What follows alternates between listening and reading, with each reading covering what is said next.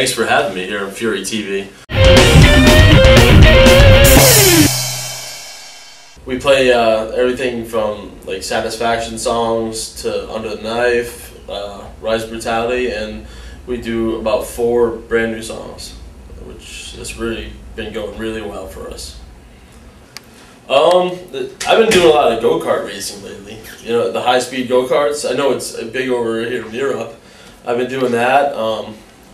Go to the gym. I've been working out with Brandon from Bleeding Through. I've been doing that. I have a 1981 Chevy Camaro. I try and do some work on that, trying to build that up. I need speed, you know, in my life, but it's so much fun.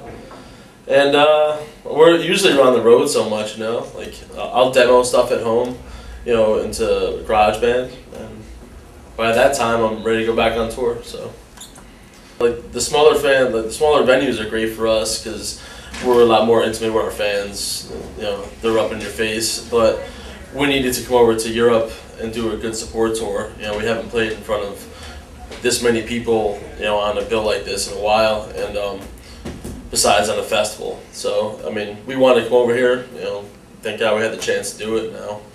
You know, it's cool because you get a whole different reaction here too, you know what I mean? Like, inside the arena, you get the whole place going and bouncing and shit like that. And definitely check out our new record, our For the Lions, our cover album. It's awesome. It gives you a look into what bands inspired us. And check out Supremacy and our new self-titled record, you know. And we'll keep putting out the new hits. We're going to be working on a new record hopefully this year. And I don't know. If you missed a show, go to the next one.